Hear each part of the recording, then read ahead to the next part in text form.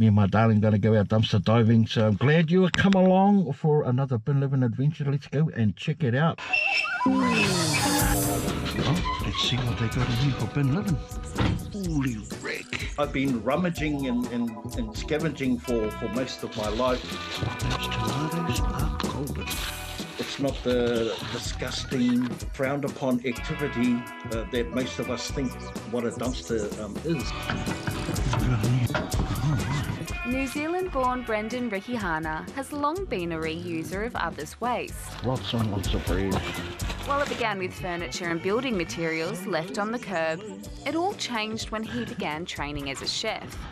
At the end of the day, it was his job to take out the trash, which actually was huge amounts of food being wasted. Mud cake.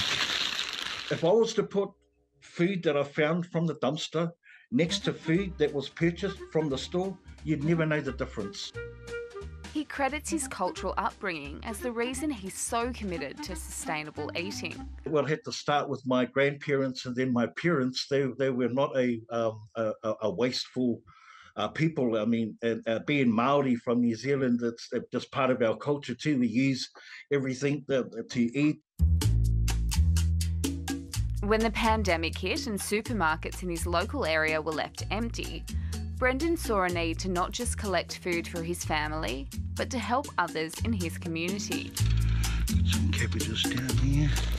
And he's kept up with this, now giving parts of his haul to a local soup kitchen. I could see that there was a need within my community to get food that I was finding to those families.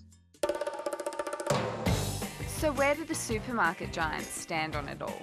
Chains like Aldi and Woolworths both have commitments to divert 100% of food waste by 2025, while Coles has on-site organic collections and in-store food waste disposal. All three also have active programs in place to send unsold food to charities. Tons of bread as always, ladies and gentlemen. The greatest percentage of wastage actually comes from the household. It doesn't actually come from the food chain stores. We are all guilty for leaving something in the fridge and letting it go off, and then it's often discarded. Now, most of us probably don't want to get into this bin to find our dinner, and technically it can be considered trespassing. But Brendan's hoping by sharing his way of life, he's making people think twice before they throw something in the bin. By default, as a dumpster diver, we are planet warriors, if you like. We inadvertently help the environment, we inadvertently help the community, as well as our own households and households of our friends and family. Peace.